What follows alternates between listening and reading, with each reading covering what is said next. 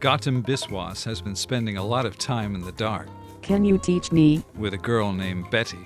It was very exciting. Their relationship, strictly instructive.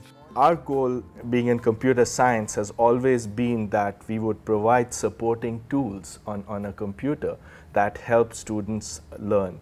Please ask me some questions. Betty's Brain is a teachable agent, an interactive software program that turns students into teachers. Bacteria affects oxygen. The program teaches about river ecosystems. But let's try and teach Betty a new concept. Using a teach link on the program's interactive map, students introduce Betty to concepts like snails and their relationship with the river environment. I want to say that snails consume waste, so I say that. As new relationships are introduced, the concept map grows.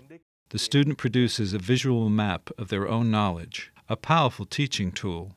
So there's this process of organizing your knowledge, and I think that step brings about a better understanding of the domain. If you want any explanation, click Explain. The students can use resources available in the program to dive deeper into the material and then teach what they learn to Betty. Always popular? The Pop Quiz. Check out my score on the quiz. I got some quiz questions wrong. What we have created is a system where there is a shared responsibility. The student is responsible for teaching Betty. If they don't teach her well, she does not do well. Now, when you're teaching Betty about relationships, you go to Teach Link. Computer science, psychology, and education researchers work together to build a computer program that will sharpen minds, not pencils. You don't realize that you're learning as you learn. I mean, you're teaching Betty something, but you don't really realize the magnitude that you're learning. Learning scientists at Vanderbilt, Stanford, and the University of Washington sparked Betty's Brain to life. This has been a learning process for all of us. A primary component of that learning process has been to understand the other domain's research.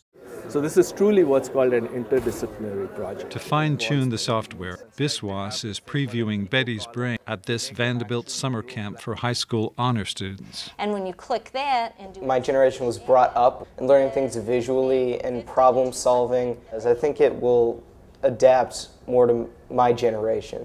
Thanks for questions you have asked me so far. As a teachable agent, Betty's Brain has moved to the head of the class. I am a smart girl. It's not just about that they've learned about river ecosystems, but they're prepared, or they're preparing themselves to learn for the future.